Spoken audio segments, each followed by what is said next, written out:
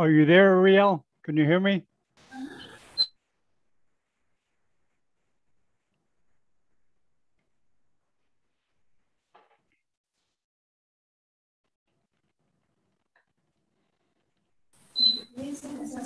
Hello, Doc. How are you? Okay, yeah, I gotta do some stuff. Okay, I'll be back.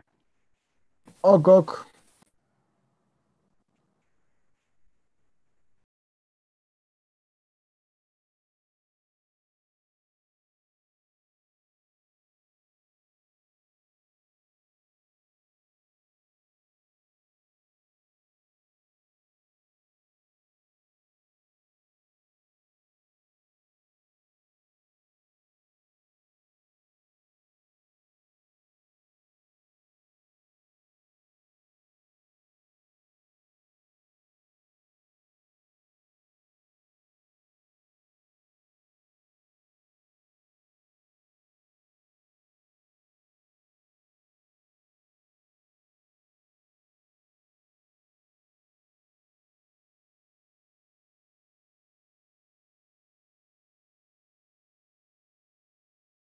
Ariel, admit people, okay? Okay, okay. Great.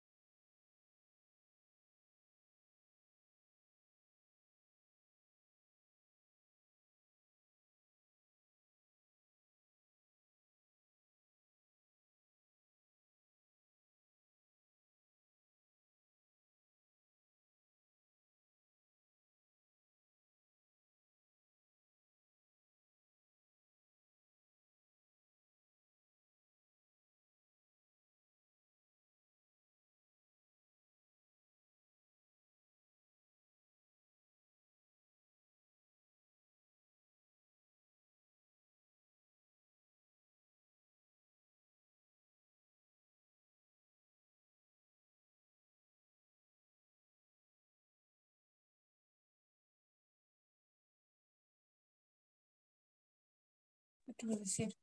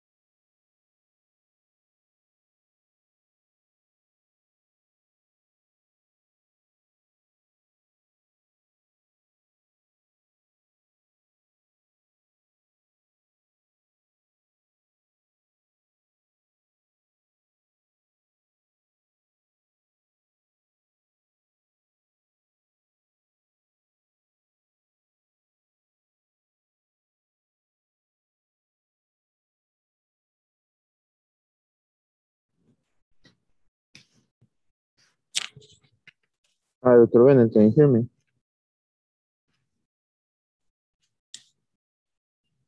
Hi, Dr. Bennett, can you hear me? Yeah. How Yeah, you how doing? Yeah, nice. I can see Uriel there too. Hi, how you doing? Hello, hello, hello. Hola, John, ¿cómo estás? So did you go for your run today? Yes, I did. I'm just in the hospital, finishing a round. How far did you run? Today, 10K. Yeah. 10K. 10K. Wow, that's about Yeah. six miles, right? Yeah, I think so. Yeah. I walked that far. Oh, that's nice. I mean, it's better than No, I walk. just I can't sitting. run. I can't run because of my. I have a heart thing, but I walk 6 miles. But Okay. that's good because when you get older, you got to watch your legs, man. Yes, I see. I mean, it's good for the health of the joints also. There are some studies that promote it. Yeah, Yeah. I feel great. I hate it because I used to hate old people that walked. Okay. Get off the sidewalk. I'm running. Get out of my way. Yeah. But now I'm one of the old guys. Yeah, but that's okay. I mean, even you have a beautiful landscape there on Miami, so there's no Oh, excuse to not go it's a for a great walk. place. Yeah, Yeah. I walk over the Venetian. Do you know Miami at all? No, actually, I haven't. Oh, okay. I haven't. I walk through a real nice section. It runs by the ocean and boats and stuff. It's beautiful, beautiful walk. Oh, okay. So Yeah, that's nice. And Miami is hot all year, right? yeah, All year long. no, it's not in around December. It gets cool. Oh, Cold, okay. yeah, not really cold, but a little cool. It wouldn't be cool to you probably, but but yeah, I understand about America. When I deal with American neurosurgeons, I know they have to be aware of privacy and security. They have to be aware, and Yeah. the big one is liability. People suing, lawsuits. Because in Latin America, they have what they call responsabilidad profesional, which Yes. means the doctor's not going to lose a lot of money maybe $250, 1,000. That's it. But here they give away millions Yeah, for malpractice. So doctors are very careful. yeah, that's right. Yeah, thank you for understanding. So, sorry. Yeah, it's okay. I mean, it's no big deal not having a copy, but that's okay. Yeah. Okay, so the Dr. Valdivia will be shortly in about 10 minutes. Okay, that's fine. We got Yeah. lots of time. Okay. Yeah, I got to do some things. I'll be back. Okay. Okay, great.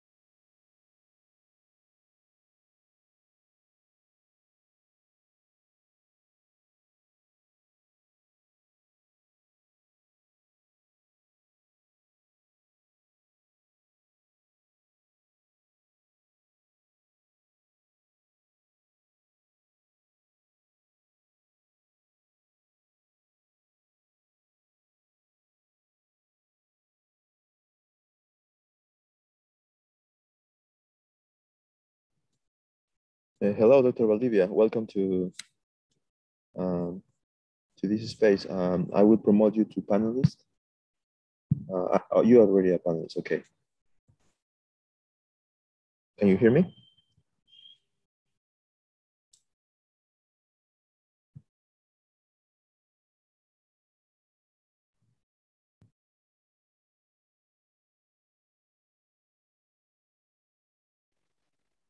Hello. Hello, Dr. Valdivia. Welcome. It's nice to have you here. Hello. Hello, can you hear me? Hello. Hello, Dr. Valdivia, can you hear me? Hello. Yes, I can hear you, Dr. Valdivia. Hey, Can how are me? you? Yes. Hello. Welcome, Dr. Valdivia. We're just waiting a little bit to people to finish login, and then we will get it started, okay? So today we have the presence of Dr. Bennett, who is the host of Neurosurgical TV. He actually provided us this space to reach out the Dante community at the global stage and some students in Peru as well. Perfect, Dr. Bennett. Welcome, thank you very much. Doc. You're up in Florida, right? Yeah, I'm in Tampa. Yeah, I'm in Miami. Miami Beach, just like you see in the background. That's right. That's right. It's nice to meet you. Nice to meet you too. So I guess you're familiar with this platform, right? I am. Okay. And no video. You have any videos at all? Sometimes. I do have some videos. Yeah. Okay. You want to go over them to make sure they're working okay and everything? Yeah. Give me 1 second. Yeah. I have some video, and I have also a second. I have some 3D images to show. Let me just share with you what I have. Yeah. Take your time because people come late to these, so there's no hurry. Okay. So let's just go over it because let me just share my screen. Yeah, obviously that's an important part. Okay, so let me show you what I have. I have some basic videos. I mean, this talk is directed to medical students, so it has some technicalities, but a lot of generalities as well. Okay. I don't know if you can see the video here. Yeah, looks good. Looks good. Okay. Can you hear me? Good. Yeah. Does it have audio, the video, or just the video? I think when I play the video, give me 1 second. When I play the video, I'm gonna cut the audio of the video like this. Yeah. So. Okay. Yeah, it makes it audio can be a problem. Yeah. So if you can do it, I mean, if you need it, you need it. But if you don't really need it, then don't use it. I definitely don't need it. Okay. I'm gonna cut it. It's just there's no. Yeah. Okay. No reason to have it. So. And then let me see if I can share with you. 1 second. Let me just get out of this video here. Let me allow my rep from surgical theater to share his screen and where he's sitting next to me. So it's Mike Miller, if you don't mind. Okay, Mike. Yeah. There you go. That's it. Yeah, beautiful. Yeah, beautiful.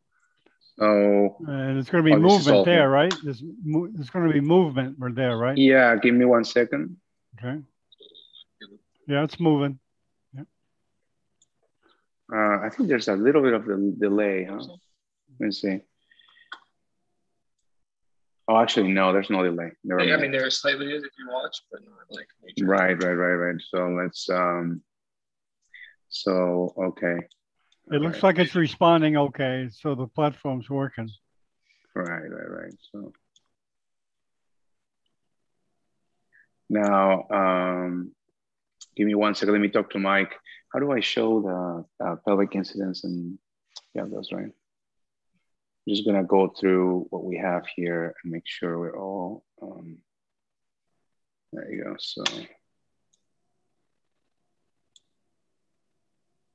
Right. So you see this roll here on the mouse? Right. Just click down on that and move the whole mouse in. Let me just show this side. Can I make it transparent so I can see the PI? Perfect. Yep. Okay. So pelvic.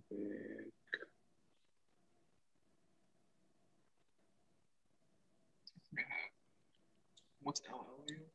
Lumbar lordosis, yeah. Middle. Yeah, pelvic incidence. Yes, thank you. Actually, LL is from 5 to 1. I don't think we have that here. No, that's fine. Okay, very good. Yeah, perfect. I think we are we're good. So we can wait. Do you want these labels on there? Yeah, that's fine. Yeah, you can come on now if you want. Thank you, doctor. Okay, very good. We're about to start. You ready? Yeah, so we just we'll wait a little bit for the rest of the members to log in, and Yeah, then we sure. can get started. Sure. Okay. Bye. Yeah, sure. No, there's no hurry. Whenever you're ready. Okay, great. And John, this is directed to mostly medical students, correct? Yeah. Yeah, most of the attendees are medical students. Yes. Perfect. They are finishing to log in. It's gonna be fun. I already talked to Dr. Bennett about the confidentiality as well. So there won't be any video that will be kept recorded on YouTube or nothing. It will just be broadcasted and that's it. Okay. Okay. Great. Yeah, it was fun.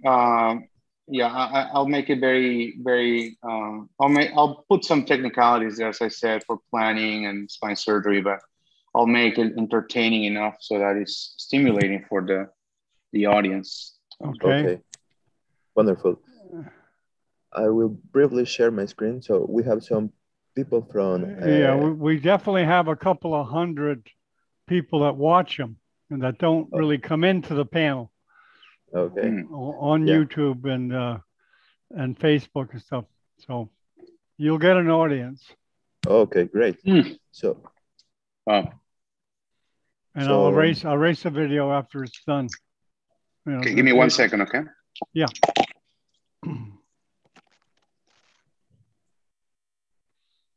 Uriel, are you there? Yeah. Hello.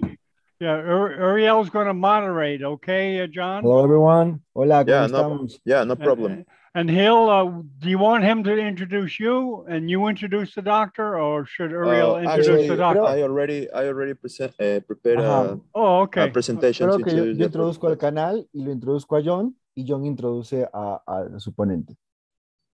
Okay, no sé so you guys are in agreement. You're going to hand it off to after your introduction, right, Uriel? No sé qué opinas, John. ¿Cómo te gustaría? Yeah, so that's well, okay. I don't know, John. What do you want to do? Do you want to introduce? I can go directly straight to presenting the doctor, if that's okay. Okay, Uriel, is that you? And probably you can promote the channel as well at some point. Yeah. Dale. Okay. Perfecto. Let's go. Okay, I introduce you first, Uriel. No, doctor. No, I don't introduce, but you. Okay, Uriel, you take. He wants to present obviously the Dandy Club and the presenter, Dr. Juan. So, and then we present the channel. You know. Okay, we'll just follow what we do, John. Okay. Yep. Okay, great. Uriel, I'm going to go 5, 4, 3, 2, 1, and then you go. Okay, Uriel. Okay. Okay, and then you go where you want to go. Okay, bueno. Entonces lo hacemos rápido, ¿va? Y lo presento a John bastante rápido y John, tú empiezas a hacerlo, ¿va? Yeah, go ahead. Perfecto.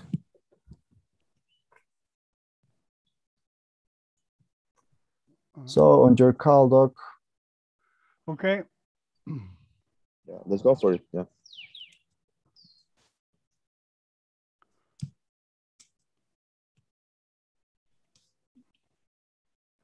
I'm not going to be on, so hit go off.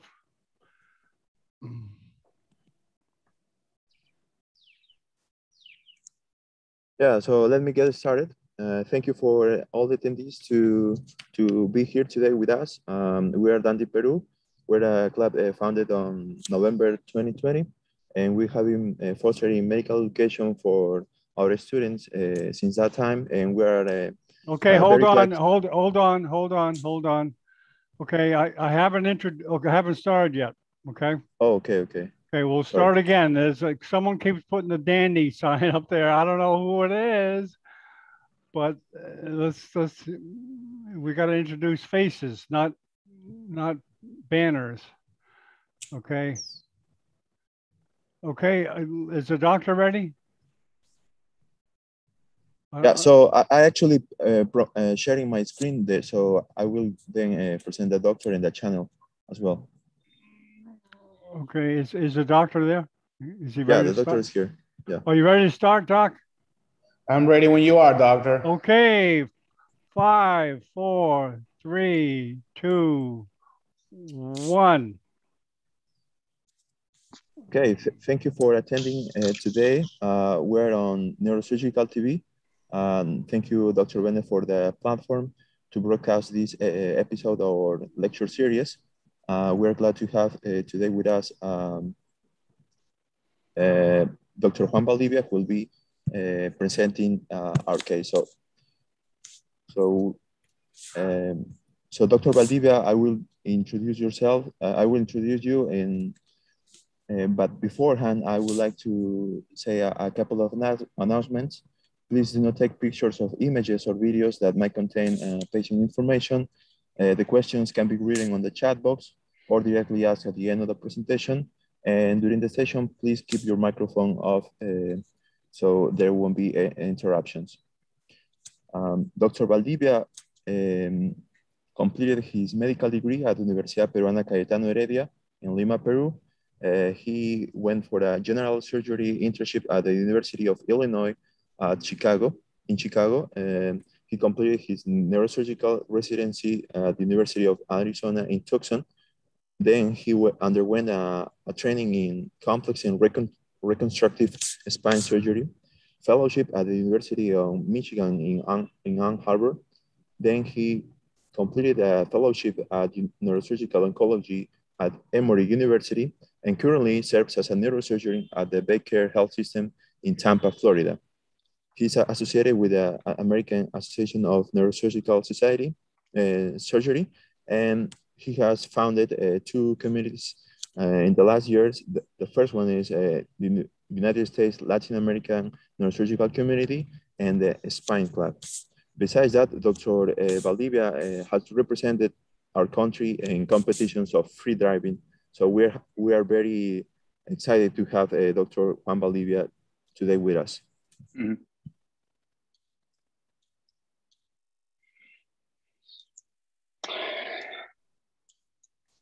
Well, Dr. Bennett, may I proceed? Yes, please. Thank you so much. That sounded like a lot. That sounded like a lot of things that I've done. But I'm just a neurosurgeon, and I'm here to instruct the students, since it's mostly a student audience, about planning and spine surgery.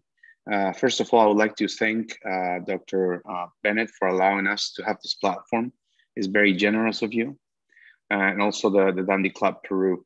And the purpose of the talk is to inspire you on how to think and plan spine surgery. And it's the general basis of from where you're going to build your knowledge, all the big algorithm of knowledge that you will build as a medical student, as a resident, as a fellow, and as a young faculty.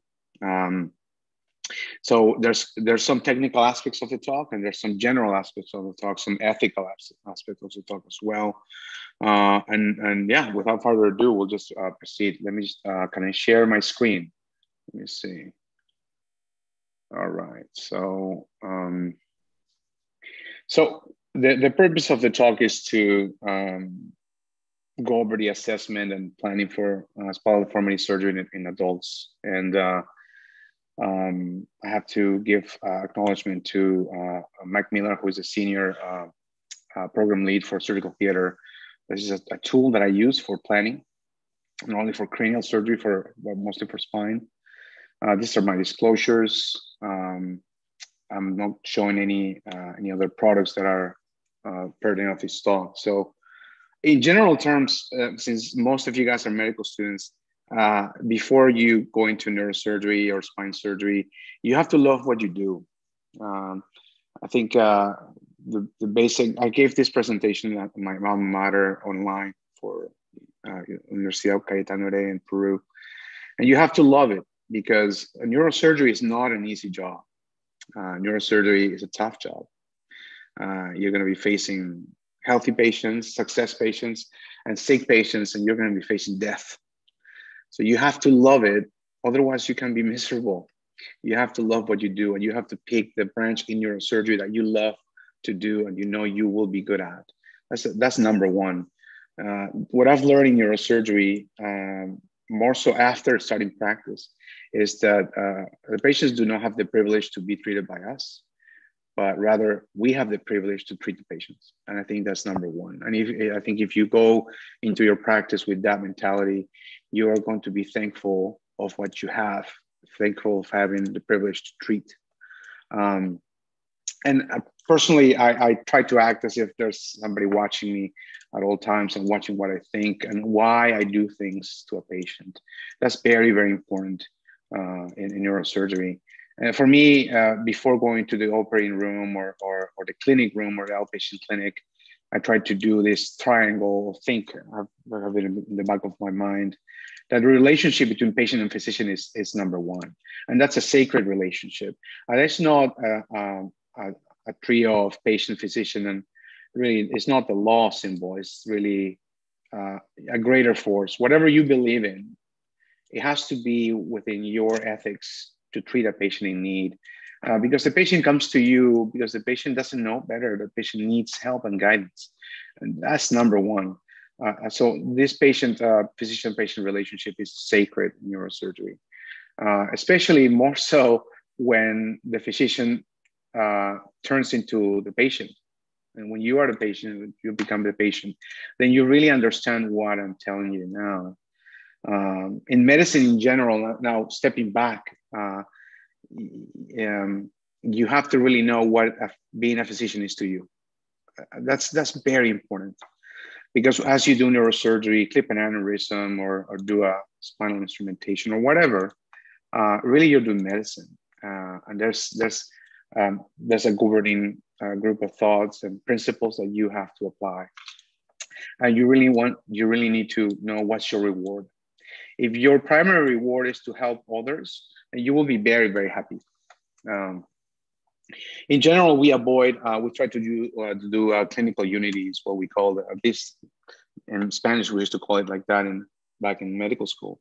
You avoid treating only the films. You avoid treating yourself. If you have any concerns or anything, it's really the patient. What is the priority? We treat patients and we don't treat films. We put patients first always, and their safety. And you become second. You know, it's let's face it. You become second in the clinic. You become second in the OR, and you become second in the follow-up. Always, the patient's always the first priority. And you have to remember, this is a service profession. You're serving the patient, and it's very, very interesting. So something that really made me think of how to do planning in spine surgery and why, the question of why, is I saw this gentleman in Peru when I went to back home to visit family. And I just went to the Andes and I saw this gentleman coming down the stairs in a cathedral in Cusco. And he took about 20 minutes to go from the top of the cathedral to the bottom of the cathedral with no walker and no cane and no assistance. And he was selling. And me, as a spine surgeon with a special interest in adult deformity, I saw him and I said, well, you have significant kyphosis. I almost wanted to help him because I felt he was going to drop his merchandise. And he told me basically to go away and to let him work. And then I understood a little bit better when you should treat and when you shouldn't treat. This patient has significant spinal deformity, kyphosis, positive sagittal balance, et cetera, all these measures that we studied in med school and residency. But really, he didn't want to be treated because he didn't have any complaints. He didn't have any pain. And this image symbolizes that thought that we really treat patients. We don't treat films or parameters only, okay? In history, we have been very enamored with the idea of the spine and biomechanics of the spine. And it's very evident that it's a mobile organ, it's a puzzle. And that's why a patient you treat for spine on day one, it's a patient for life. Because that organ is not an immobile organ. What happened to that spine depends not only on the parameters you see on X-ray, but it depends on the patient's age, weight, profession, activities, hobbies, etc. Sports, it's huge, and it's a changing curve. I always tell my patients to before my students to compare the anatomy of the human spine to the anatomy of marine mammals, for example. And if you compare with this, the vertebrae of I believe this is of a dolphin, you'll see that it's almost like the same organ but different proportions. It's like comparing one car of brand A and a car of brand B, and one car is going on a road and one car is going up the hill.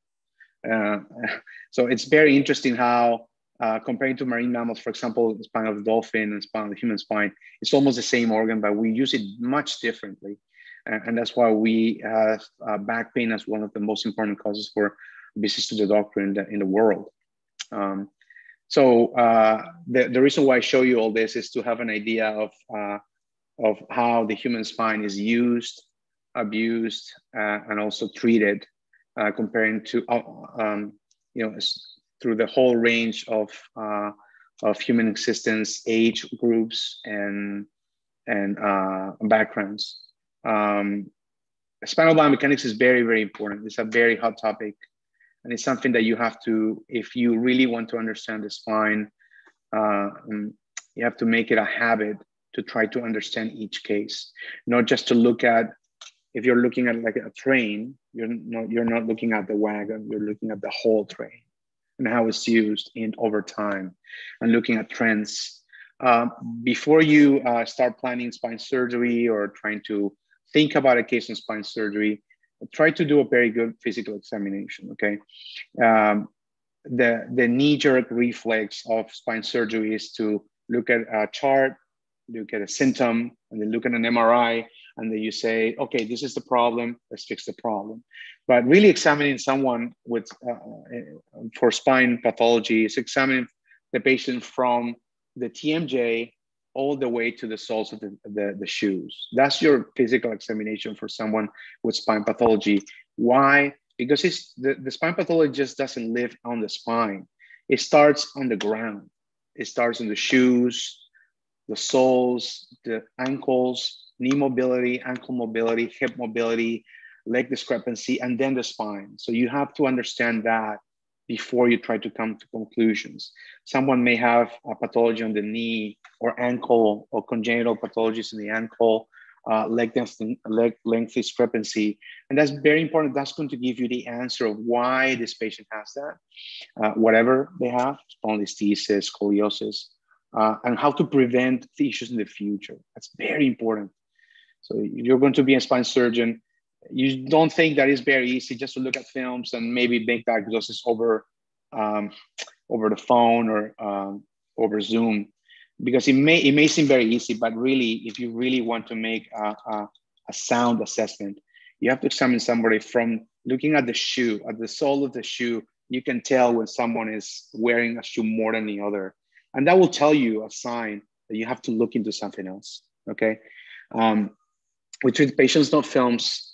As spine patients, a patient for life. Primo non nocere is number one. You cannot hurt a patient.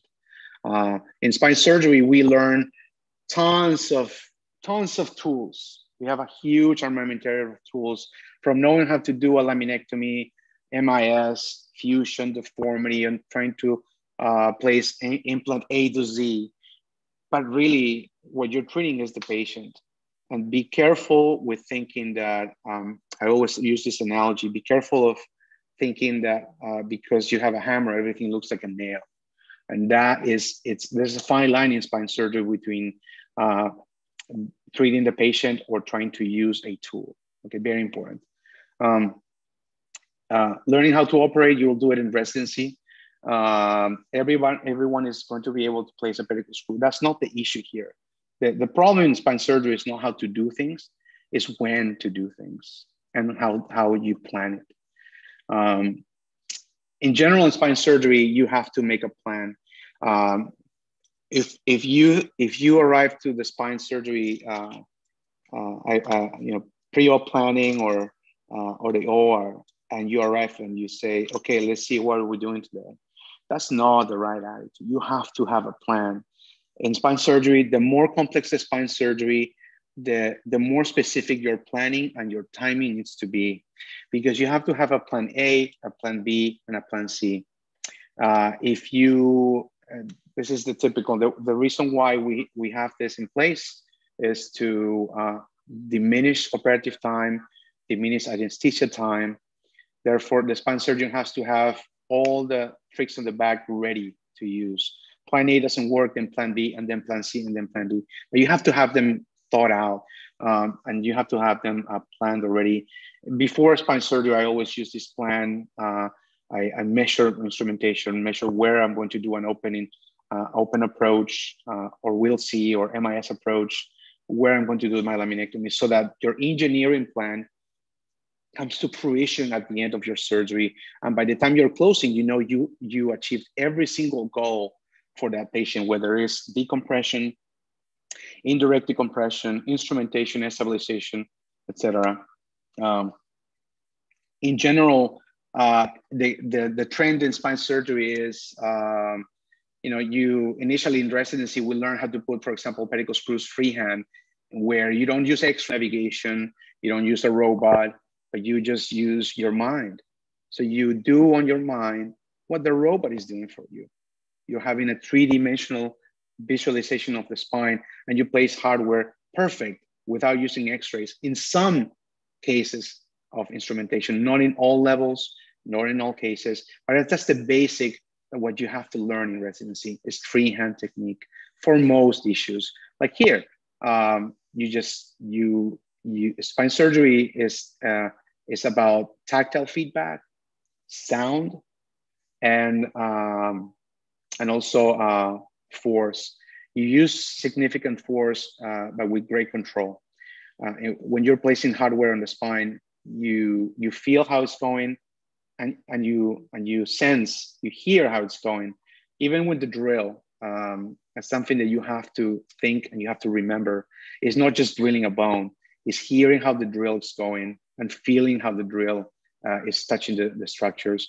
I used to teach my residents that the popular, it's like a woodpecker technique where you grab the drill with the fingertips and you can feel when you are in cortical bone, cancellous bone, or your past bone. So you have to develop that tactile feedback.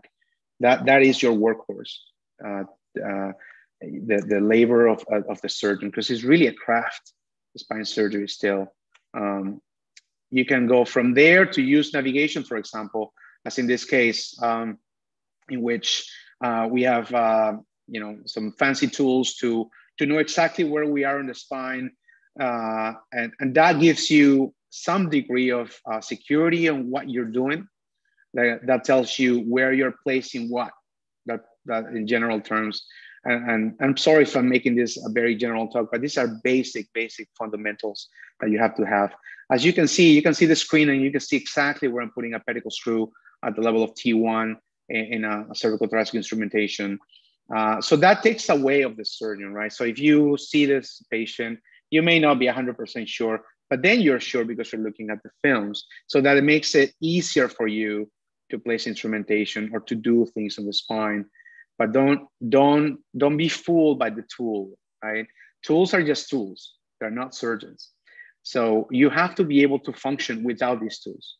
Number one principle in spine surgery. You cannot depend on technology for everything you do. You have to be better than technology. Technology is great. You have to use it. You have to take advantage of it, but don't depend on it 100%. Because the day where this is my personal opinion, okay? I'm not speaking for all spine surgeons, but the day you're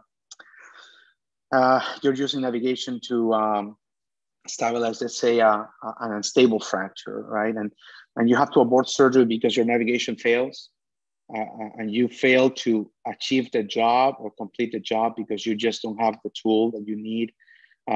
It can be questionable. You have to try to save that patient's function. In some cases, save the patient's lives.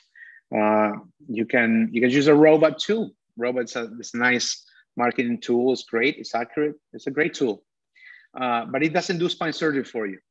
You know, it doesn't necessarily. At least last time I checked the literature, it doesn't really give you better outcomes in all patients. Number one, it doesn't necessarily make you place a pedicle screw faster. I myself time myself with a robot, and I do it faster than the robot.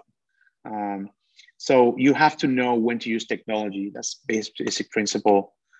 Now we're going to go into the meat of the talk.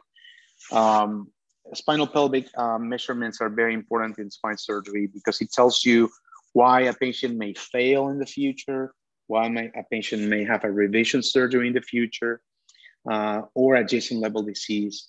And the basic ones are pelvic incidence, pelvic tilt, sacral slope, SPA. There are things that you're going to learn in the literature. It really tells you how the patient is standing up and what are the relationships between the legs, the femurs, the sacrum, the pelvis, and the lumbar spine. The very basic measurements that I use, and I try to do this on all my patients, whether I do surgery or not, because some patients I follow them over time, and I try to predict if the patient will have an issue and advise the patient accordingly to keep that patient away from surgery. So your goal is also to keep patients away from you. Really, in spine surgery, you want to prevent surgery in all patients. And this may sound like a sin, but it is the truth. You want to prevent surgery. That's your goal. And you know, some people may disagree with me, but really, I try to keep everybody away from the OR. Unless it's absolutely necessary. So there's a mismatch that you have to look at. If you measure the angle between, the difference between the angle of lumbar lordosis, for example, and pelvic incidence, and if it's more than 10 degrees, usually, according to the literature, there is a bigger chance of adjacent level disease or a rate of a revision. And there's plenty of literature to see. We're not going to discuss every article. But the basic measurements, this is an example of what I do for my own patients. I measure the 90-degree midpoint in between the femur heads, and that's the pelvic incidence. I compare with the lumbar lordosis.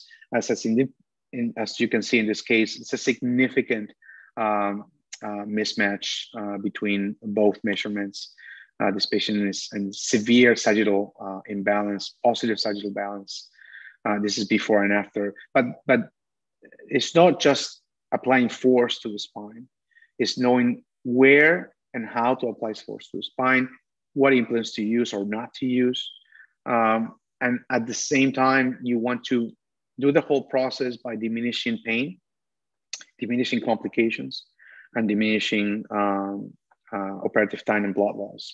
In this case, it's a 2-day procedure where on a Tuesday, I do lateral/oblique approaches for correcting the coronal imbalance and do indirect decompression, for example. And on a Thursday, I do a posterior approach. So now the question is, do we only have to use only bidimensional images for planning? And can we use a three-dimensional tool for planning? And that's what I'm going to show you now. So what I started using is this three-dimensional tool to not only try to simulate surgery before the actual surgery, but also to try to put the same measurements that I showed you on the X-ray, but on the 3D and 3D model. But you can tell me, the 3D model is not standing, right? The 3D model is just floating in space. Well, we corrected that by using an angle in between the vertical and the femurs, the line of the femurs, or in between the horizontal and the sacral slope. And when you translate that angle that you see on the standing X-ray into the 3D model, then you see the actual 3D model when in 3D model standing up. And this is really like seeing the patient standing up. So if you give me 1 second, I'm going to stop sharing. And I'm going to share I'm gonna allow Mike Miller to share his screen. If you have any questions, please stop me. I'm happy to respond. So there you go. Thank you. So in this case, for example, thank you, Mike. So in this case, for example, you can see the spine of this patient before surgery. And you can see the pelvic incidence is a measuring between both femur heads, the midpoint, and you can have an angle there. The lumbar lordosis is a little more difficult to achieve, but it's basically from the bottom of L5 to the top of L1. We can see the mismatch. And the beauty of using 3D modeling for spine surgery is to really see things that you cannot necessarily see on a 2D image as easy as if you would. For example, here, I see that this patient has osteophytes that are lateral, that are very difficult to correct. Sometimes they need an osteotomy.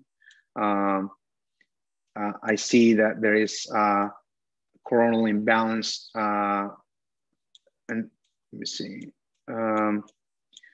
If I show you this, for example, you see there osteophytes. So really, it gives you a better idea of your surgical plan. Also, if you want to correct spinal deformity, it's not just putting a bunch of screws and bending the rod. That's not what we do. You can use your part of your tool box as a spine surgeon to place interbody grafts to correct spinal deformity in one stage, and therefore reducing blood loss, reducing pain, and operative time. Mike, would you mind showing me with the other structures, the vascular structures, please? Thank you. Oh, thank you. So here, right? Perfect. So it gives you a relationship between the vascular structures and your targets for surgery. In this case, I decided to use a right-sided approach. This is the right side, to do interbody fusions at 3 levels and therefore correct the deformity in a coronal plane. But as you can see, and you saw before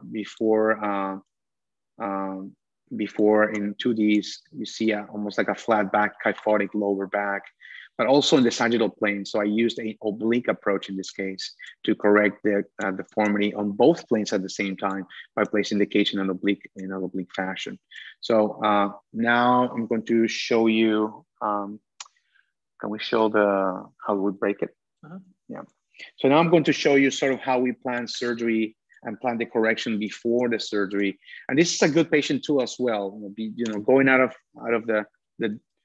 getting out of your doctor bubble and trying to show it to a patient. It's really educational for patients, because then the patient knows exactly what you're doing. So this is 5-1, right? So if we separate the segments at the level of 5-1, and you can see that the spine is moving. If, let's say, I put a cage at the level of L5S1 and expand the cage, I can calculate that I'm correcting approximately, let's say, 3 degrees or 4 degrees in the coronal plane, which you might cut in 4-5, please. You can see there what it would look like after you do each level of the spine before surgery. And now we're going to go into L4-5 there.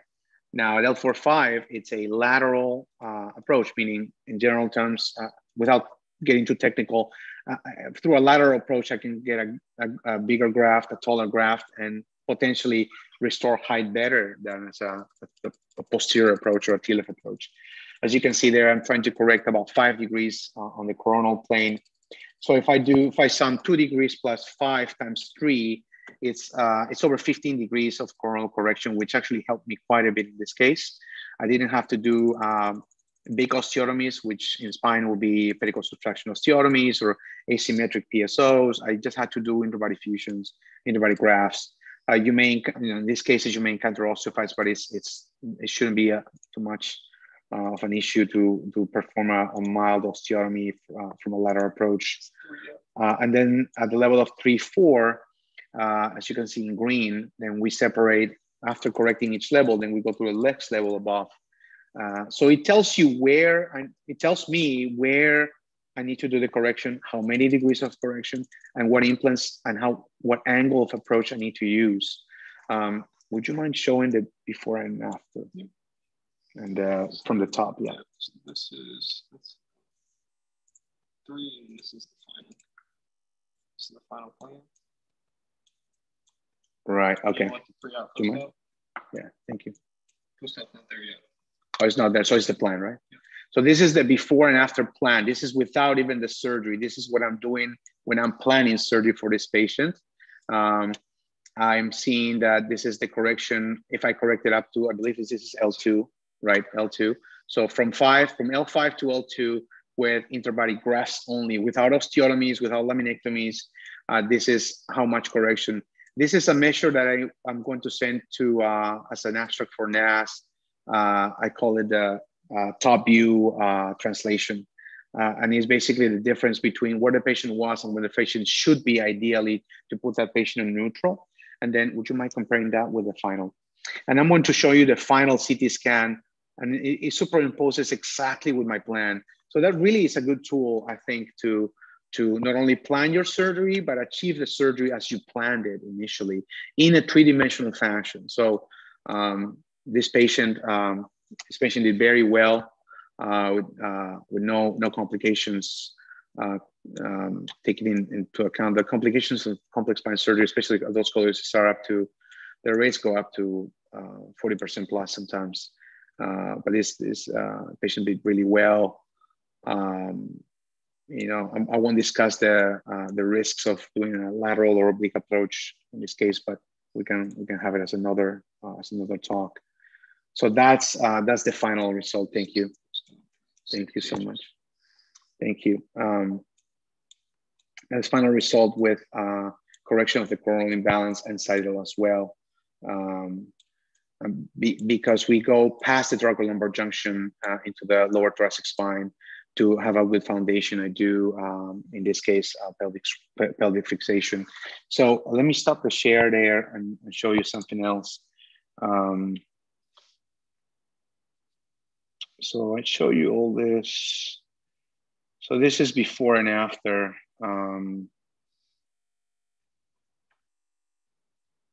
There. I think all this planning is really interesting. To some surgeons, it may be very tedious or maybe a waste of time, but it really gives you it's really fruitful at the end for the patient, and then you see a patient that is very satisfied, standing upright without a brace, with no radiculopathy. Yeah, do you have any questions by chance?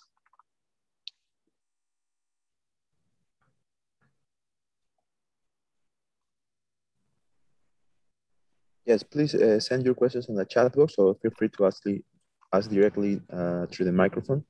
Yeah, so I will begin with one. I saw the images from surgical theater. They are very interactive to play with. I actually was wondering if there is any kind of level of accuracy between the anatomy of the actual structure, and then when it's translated to the 3D image, is it the measures of the vertebrae are exactly the same, or there might be some kind of slight differences of the measurements that might differ when you are actually on the operating room? I mean, there must be some differences, millimetric differences on the volumes of bone, but overall, it allows me to see the overall alignment of the spine.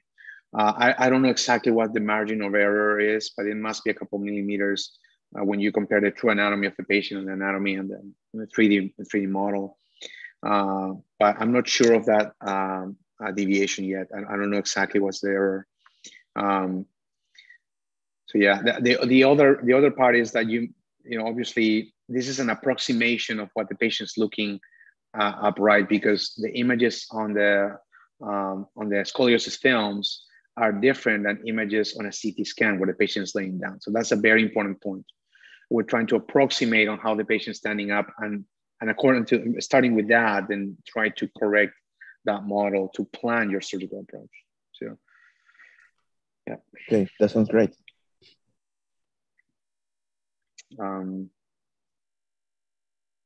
So as you can see here, I think it's important to make these measurements. And not only what I noticed about this tool is also a teaching tool, because I don't have a video here, but it has a function to actually place pedicle screws on the spine as if you were doing freehand technique without X-rays, and then looking at the image and see if you failed or if you have a medial breach or a violation of the pedicle. So it can be used as a resident teaching tool. And that's another application of this. I think that, let me see. I think we're running out of time soon, but a couple other things that I want to share with you. I wanted to invite you to join the group of USA Latin American Neurosurgical Community. Is really an informal way to discuss cases and bounce ideas among each other and learn from each other as a group of friends. I believe that the old dogma of I have the privilege of working in the USA, and I have the privilege of working neurosurgery. But I think that the playing field needs to be leveled, and I want to give back to Latin America. So I feel like, at least in neurosurgery, the playing field needs to be even, and we should be practicing the same way with the same standards. So I'd like to give back to my roots by this. This is where I'm from, South America. It's a place very dear to my heart. And I invite you to join the Spine Club. It's another informal way to discuss spine cases. We'll be doing monthly meetings online or soon to ask questions and do an informal way to learn from each other, not only with South American surgeons, but surgeons from all over the world. I learned something from a mentor of mine a long time ago, and he told me that being a winner is an attitude. It's not a goal. And it's really an attitude. I learned that sometimes the obstacles are not the physical ones. The obstacles are the mental ones. They're the most important obstacles to be successful in anything, and to be able to treat patients adequately. Sometimes it's a mental obstacle to know when to do something and when not to do surgery. Another things that I learned is every operation is the operation. It's not one more operation. It's not a laminectomy. It's not a fusion. It's the operation. This is the one thing that you have to learn as medical students when you're going to do a procedure. Your first procedure as an attending or as a fellow that's the operation of the day. You have to be present in that moment. Okay, this is probably something that you don't learn a lot, not even in residency and not even in fellowship. Is how to think when you're proceeding, when you're deciding, and when you're performing. There's some mental tricks that I will mention here before I finish. One is visualization. And this is a huge area of psychology. Visualization is something that I learned. Actually, I learned some during my training in spine surgery and neurosurgery. You think of the surgery as when you're scrubbing before going into the operating room. You think in a three-dimensional plane, in 3 dimensions, what you're about to do. So when you come into the OR, things flow a lot easier. So you perform surgery a lot smoother, and you think on your alternatives, your plan B, your plan C. Visualization is huge. And sometimes when there's a very interesting, at least to me, very interesting complex spine surgery the next day, I catch myself thinking of the surgery while I'm having dinner or when I'm looking at TV, without being disrespectful of whoever is with me.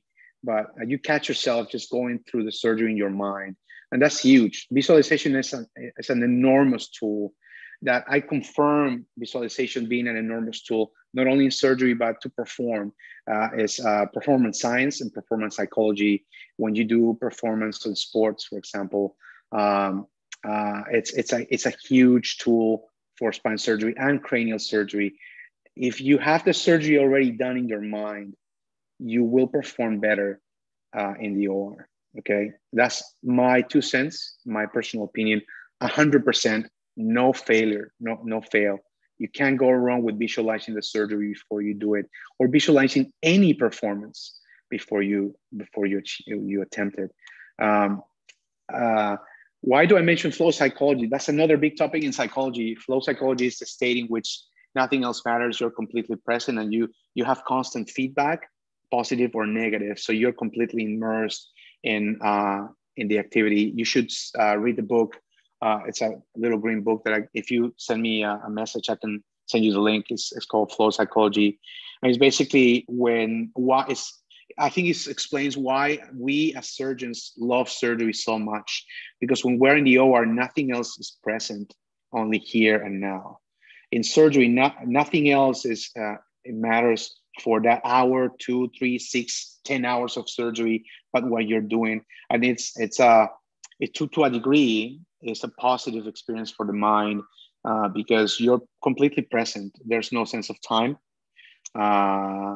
And when you lose sense of time, I think to a degree you become a little happier because you're completely detached from your own needs, and you basically are serving a patient.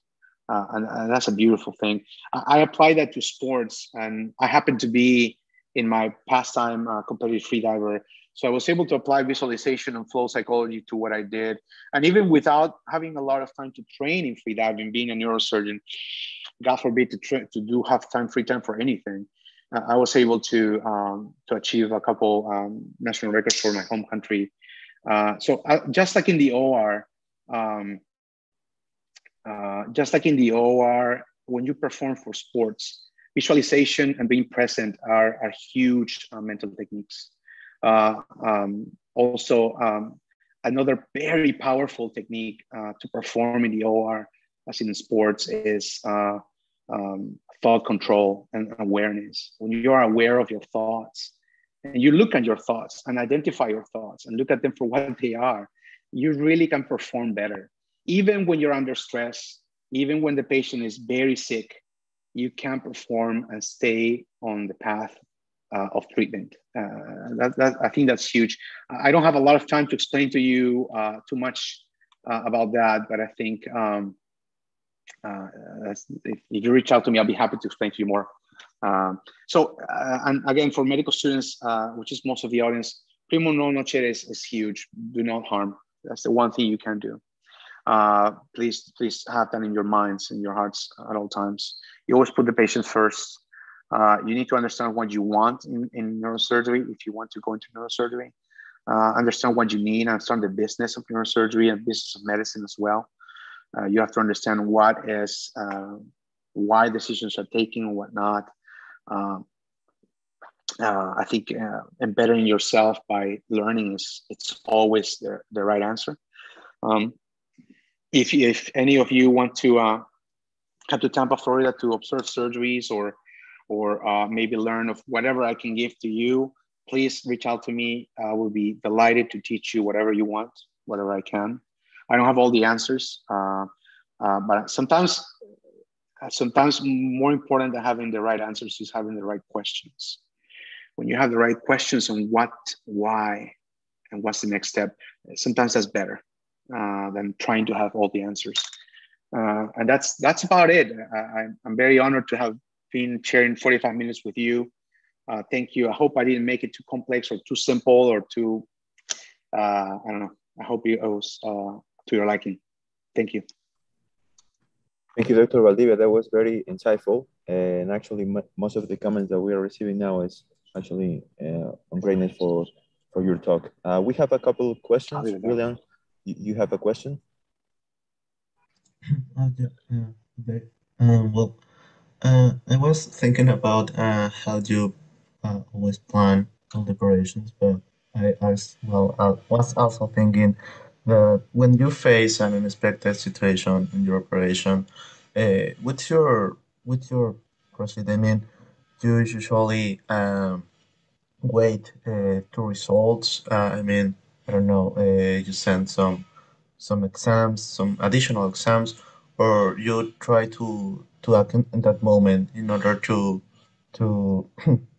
um, in order to solve that problem. I mean, there are two ways, and actually, I don't know what I would do if I face a problem, and maybe I think that something that I could solve in that moment, but maybe I think I wouldn't know what I will do. So I am asking because of that, and I don't know if you understood my ask me question. Yeah, yeah, yeah. That's something that you don't learn overnight, I think, and I am still learning that. If I told you that I've mastered all the superpowers of surgery, I will be lying to you. I mean, surgeons learn throughout their surgical careers, and when you face the unexpected, you have to persevere and think, and remember that when we're working as neurosurgeons, we are constantly caring for others. It's not necessarily for yourself. You're caring for others. That's what makes it tough sometimes. So when you face an unexpected event, you have to think what's best for that patient at that moment. Either abort surgery, proceed with surgery, get another exam, or implement another treatment. You have to think of the patient first and that patient's safety. It's counterproductive, so it's maybe nonsensical to I'm telling you to be present and think of the present, etc. And in surgery, you have to be in the present. But evolution was achieved by thinking on the future, right? So you have to think on the future of that patient. And as a spine surgeon, you just don't treat a snapshot of that patient's life. You're treating that patient and trying to predict how likely is that patient to worsen after what you did, and how likely you're able to prevent other issues in that patient's life. And that's our job. Our job is to be surgeons, but also to have a little bit of a crystal ball to try to keep that patient away from issues, away from problems. But to your question, you just have to, I think the more experiences you have during surgery, the more you will learn on how to stop and think and analyze situation. Yeah. I hope that answered your question. Thank you, doctor. Yeah. Yeah, so thank you, Dr. Valdivia. I have another question regarding the platform Surgical Theater. Are they considering expanding to the medical education branch? Maybe these beautiful or interactive interfaces can be applied for the neuroanatomy classes, for example. That is something that you have to discuss with the company. I don't work for the company, but I think it's a very good question. I personally think that that tool can be used for medical education 100%. And for not only for education of anatomy, for education of surgical procedures and simulation, surgical simulation. Yes, there is an application in the future. Yeah. Yeah. Okay, sounds great. Are there any other questions? Meanwhile, we would like to thank the platform Neurosurgical TV for sharing with us this space, and also the team, Dr. Bennett, and the students' teams that follow them. And also, beforehand, we would like to thank Dr. Valdivia for his time and consideration to cooperate with Walter Dandy Club in Peru to make this presentation available for us. There were some people that were also watching us through the platforms of Facebook and YouTube. We thank you for your attention too. Please feel free to reach out through Instagram, and we are aiming to expand our clubs in the whole provinces of Peru to expand the knowledge like this wonderful presentation that we have today. Thank you. And I want to thank Dr. Bennett for allowing us to have that platform. Dr. Bennett, I don't know if you're still with us. Thank you so much for your time. Yes, Dr. Valdivia, I'd like to thank you for an excellent presentation and invite you to have a conference in Spanish or English on spine for Latin America. I'll be delighted. Thank you. It will be my honor it'll be my honor to share anything I can share with you guys. And Yeah, I think we live close by, doctor. I think you're in Florida, so please feel free to reach out if you ever come to Tampa. We can go diving sometime. Yes, thank you.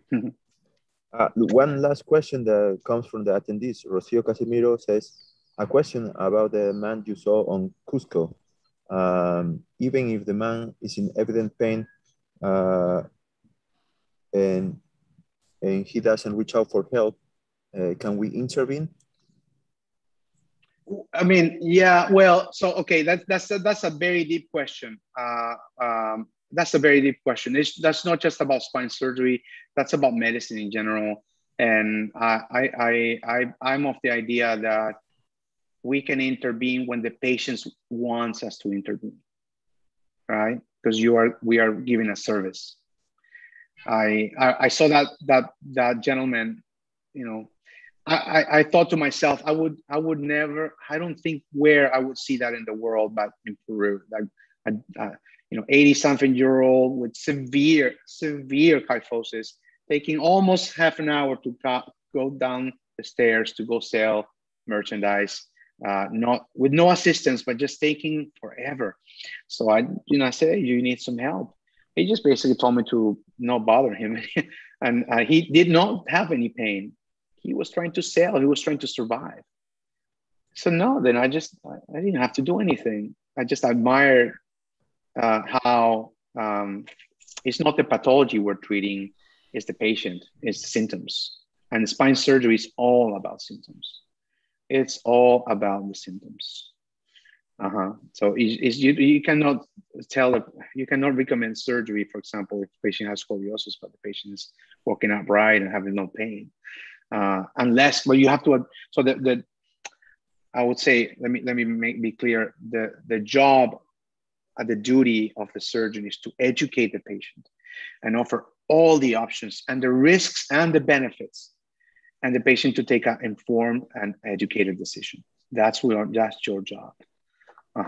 So to your question, it's not what I want, it's what the patient wants. Yeah, that's right. And that's actually the question that follows the autonomy principle of medicine as well. So yeah, thank you, Dr. Valdivia. And Rocio says, thank you for your answer. Well, thank you everyone for attending today. We will stay in touch in the future. Have a nice Saturday. Thank you, everyone. Thank you. Have a nice Saturday. Dr. Valdivia, goodbye. It was a very great exposure. Thank you, guys. And thank you, Dr. Bennett, again. Have a good one. Okay.